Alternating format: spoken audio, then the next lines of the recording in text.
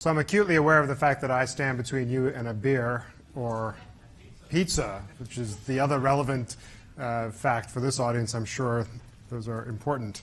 So I'll do my best to keep this interesting. And also, with a little bit of luck, I'll show you a live demo. So that's always sort of like, entertaining, right? Watch someone try to demo on stage. So I'll leave that for you as a little tidbit waiting out there. So I'm the CTO for Qlik. I've been with the company for about 10 years. And there's been a lot of change in the BI industry. And I think that that is accelerating yet again. And I think we're seeing yet another seismic shift in the industry. So I'm going to share with you, in some ways a little bit divorced from Qlik, the company, what I see going on in the industry and the shifts that I see occurring. I'll do that relatively quickly and then hopefully show you some of those concepts highlighted in the software. So there's, I think, again, a kind of fundamental shift in the BI industry that we're really right in the midst of today. It's really a shift away from an IT-driven industry to a user-driven industry. So in the past, really was this expectation that IT organizations delivered intelligence to users, and the users were the hapless recipients of typically a report. That shift has really moved away, and that's also making some pretty fundamental shifts in how people buy and use the software, which is really what I'll focus on here. So the first big shift is data itself. So it used to be the case that we could rely on the fact that data was typically accessible over ODBC or from a database. But if you look at any new company today, and I bet any startup in this room, most, if not 100%, certainly the vast majority of the data that you're working with is sourced, begins, and lives in the cloud. And that's changing how we need to think about doing analytics on that data. The second is we're shifting away from delivering answers to users and really delivering the ability to find your own answers or analytics to users. So this shift away from reports and towards analysis, this analytic-centric model is an important shift. Third, from a buyer perspective, we're moving away from this system centricity in terms of analytics, where we start with, I run SAP, therefore I must have SAP analytics. No, SAP is a great company, but starting from the perspective of the system, and rather starting from the perspective of the business problem we're trying to solve. And I think prior speakers are great examples of that. And fourth, we're moving away from this kind of stack model to a platform model. And this is no big insight. This is something we see in every industry, a move away, and where ultimately platform providers are the victors. So if that's how the industry is shifting, the other thing that we see is the rise of data visualization as an industry. And at some level, part of the whole point of this talk is to combat this very idea that visualization is the answer to all of our problems, right? So if we just had prettier pictures, then all things would be solved. And I think, again, we've heard some good speakers earlier really talking about this idea that data visualization or just looking at the data isn't so I took a great insight, which is cleaning up your data results in better decisions. Well, that's a great insight. And I think this speaks to this idea that data visualization alone doesn't solve the challenge. So I thought I would sort of think about what are the requirements that everyone in this room should have in the back of their mind as we start to build, as an industry, a next generation of tools for users to be able to access and use data for decision making. And so because I'm in New York, it has to be a top 10 list, so the top 10 requirements for visual analytics. So, number one, if we're going to do this, it probably should result in the correct answer. So it ought to calculate things correctly. And one of the challenges we have is that we try to resolve all of these questions into SQL queries. And when you resolve these questions into SQL queries, we often bump into the challenges of expressing human questions in the form of select field name, where, star, group by, this kind of thing. And in particular, typically these tools work on this idea of sort of segmenting or reducing the data, or slicing the data is often a word that we use, or intersecting the data. And oftentimes, from a question perspective, the interesting insights in the data are actually found outside of your selection, outside of your query. And so the more we think about trying to resolve these things into SQL queries, the more difficult it is to come up with the correct answer. It's a little hard to see, but if you can see on the graph, there are examples here where there's a result in the green which wasn't found in the data set when you made the SQL query, and so it's hidden from the answer, and that's where the insight is. The other is that we often are dealing with data at different levels of aggregation. And when you're dealing with multiple levels of aggregation, it's very common that you double count things, that you're looking at products which are grouped into multiple categories. And so creating the correct answer to these things and expressing that in SQL can be a very difficult problem. So focusing on ways to solve that problem is an important requirement.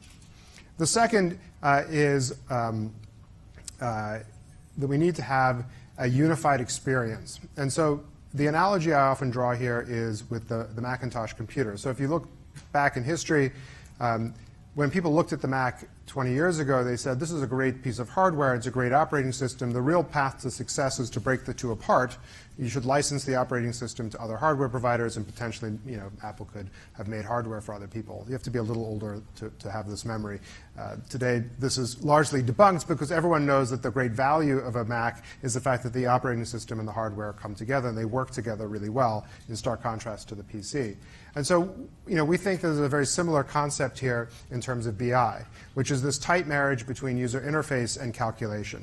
And in fact, you hear the analogy to the Macintosh reflected in a lot of startups and a lot of companies who say, I focus on great calculations, and my demo is a command prompt and a SQL query, right? And you see other people say, no, I'm all about great. You guys have a whole series on design. So I'm all about the design. I don't care how you get me the data. And our view here is that no, in fact, the requirement here is really to bring these two worlds together. And you can't have one without the other. Or maybe slightly more generously, the real value comes when you bring the two together. So number 3 is embedded best practices. And so the idea here is that if we're going to build great analytics, if we're going to let users answer questions, we can't let them stab themselves in the leg. So we need to give them guide rails and guideposts to have them create best practice visualizations, best practice answers to questions. And the answer to this cannot be a book. And with all due respect to people like Stephen Few, who've written great books, the idea is to encode the book in the software. And so that when the user does the stupid thing, the result is something that's actually correct and not rely on them to have read the book and done the right thing. So data visualization without guide rails, again, that's like stabbing yourself in the leg. Here the idea is we want to give people a path towards a best practice and really embed that in the software itself. Fourth requirement is flexibility. So traditionally in the business intelligence world, we've thought about this as we build schema, we deliver schema to a hapless user, and that allows them to always calculate things correctly. And of course, inevitably in that world, what happens is the user comes back and says, great that you've defined this hierarchy for me, I'd like it backwards, or I'd like it this way, or I want this data, I want to start here, not there. And this sort of problem confounds most data analytics and projects. And so I think one of the great innovations of Hadoop is this idea of schema on read, but that's not realized through to the front end, to the user itself. And so this idea of flexibility from a data modeling perspective is a key requirement for as we think about making analytics available to users in a way that lets them answer questions more quickly and easily. So number 5 is search. And this may be a little counterintuitive since we're thinking about visual analytics, and analytics is really about aggregation, right, and charts and graphs. But if Google has trained everyone in this room, and better than everyone in this room, has really trained the world, that the way you start any business question is with a search box. And so this idea that we need to have a search-driven interface is a very important concept for business users as they try to ask and answer questions with data. This is an area where there's a great opportunity for innovation. And again, we think about something like transforming voice into meaning, as we saw earlier. That would be a core and fundamental concept here. But generally speaking, the idea that users start most business questions from the perspective of a search is an important requirement, one that one should think very carefully about, especially for those in the room who are practitioners who are thinking about delivering applications to users.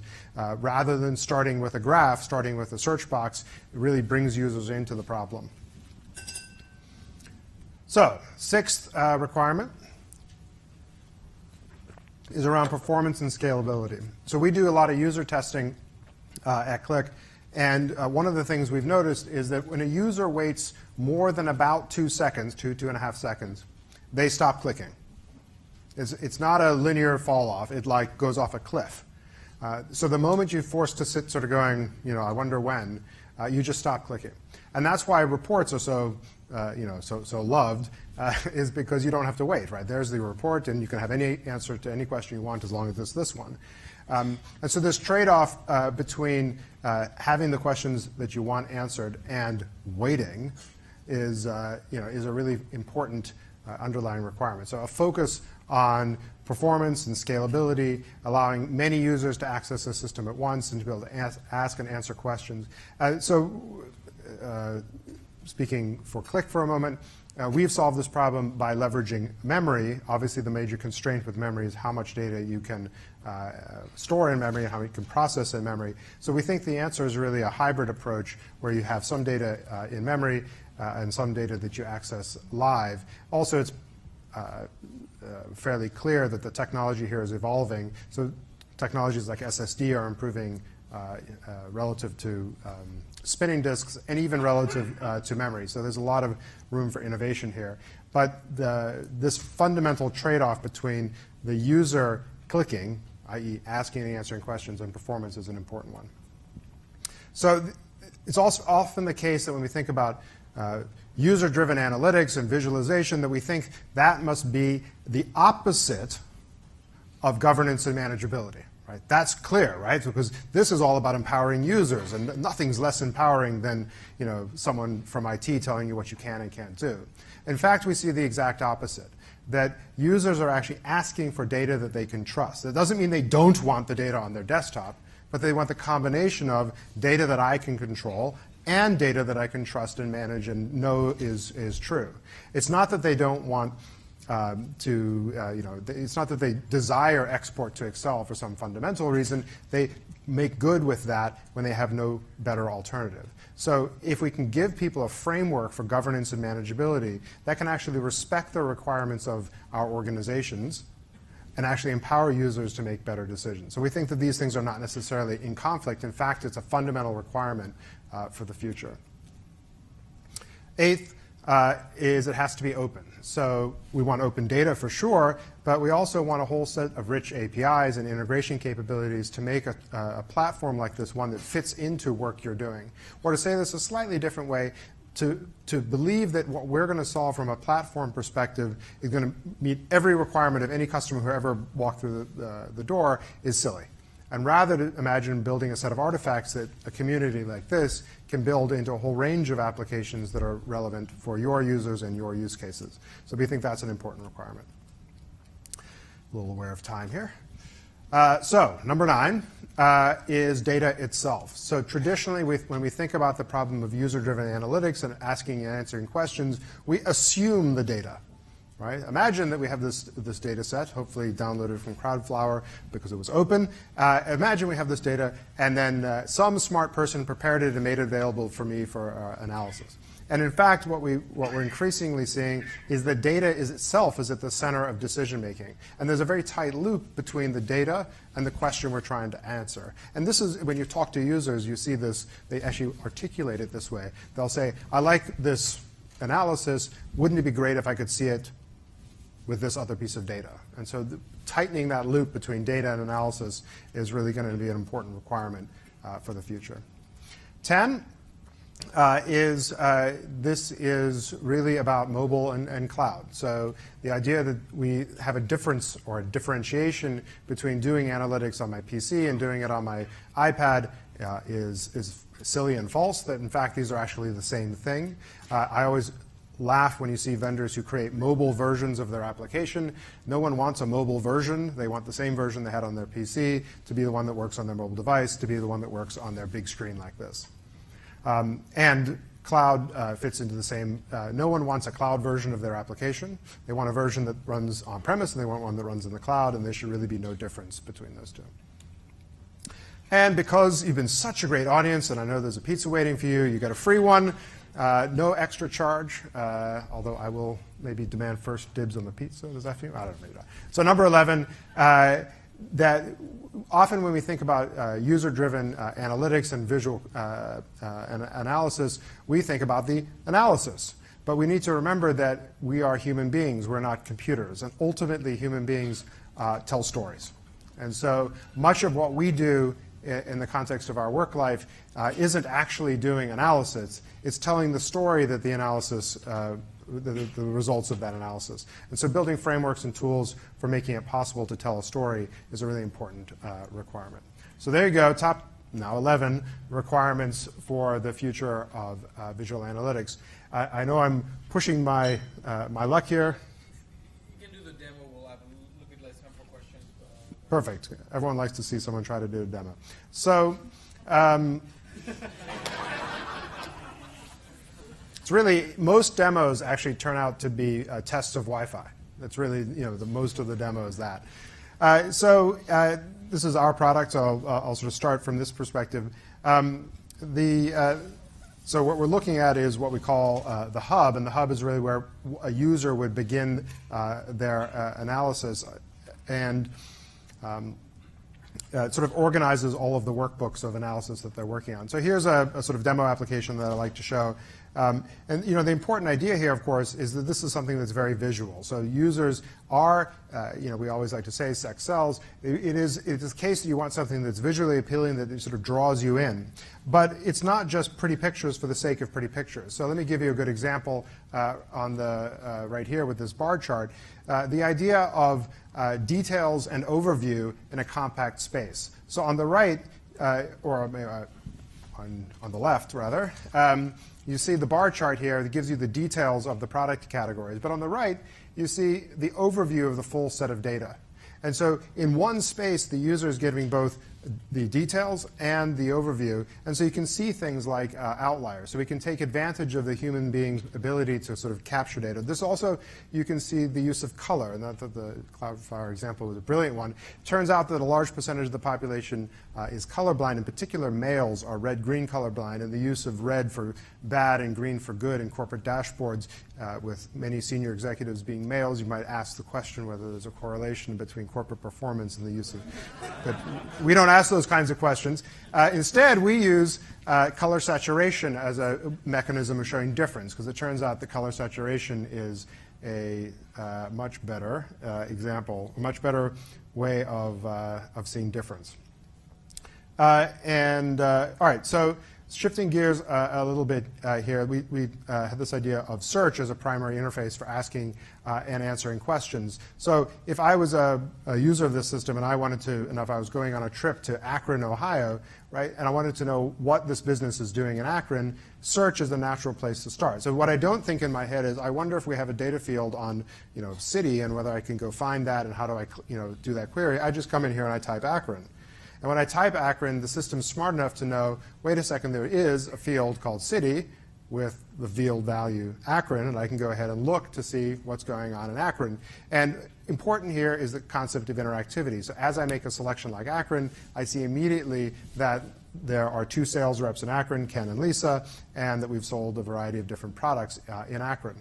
But that's actually not the typical thing. What you really see is people come in here and they say, I'm the sales rep for Akron, and I'm interested to see if we've had anyone who's sold beer. And it turns out there is no relationship between beer and Akron. So you could either select Akron or you could select beer, but you can't select both. In contrast, if you did something like breakfast, you can see that there is a relationship between breakfast foods in Akron. In fact, it's Ken who sold breakfast foods in Akron. So this idea of always seeing all of the data all of the time tied with a search interface we think is an important sort of requirement. Last thing I'll show you very quickly is embedding best practices. So if let's go ahead and create something new here. I'm going to create a quick scatter plot. I'm going to go ahead and look at inventory levels and lead time for our products. And now I'm going to make a mistake. So, a typical thing to do here would be to say, I'm interested in our inventory levels and our lead times by product. But, the reality is there are around 8,000 products in the data set. So what would happen in a traditional, like an Excel, right, is you'd get a scatter plot with 8,000 points on it, which would be like a big blue dot.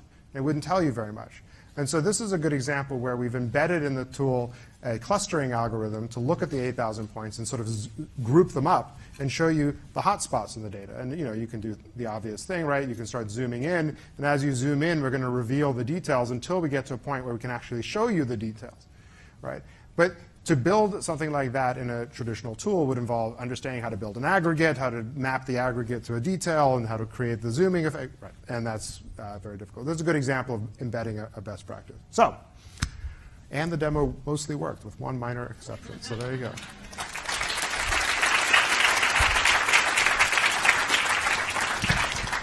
Thanks a lot, Anthony. In the interest of time, I'm going to open directly to people for 1 or 2 questions, see if we have any. You guys just love beer and pizza, don't you? A lot of pizza. All right, one volunteer.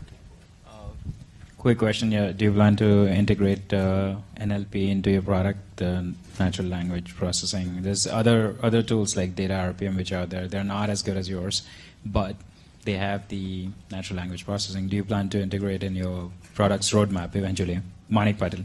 Yeah, so natural language processing, the simplest answer is yes. The longer answer is processing the language isn't the hard, that's a hard part. It's not one we're going to do.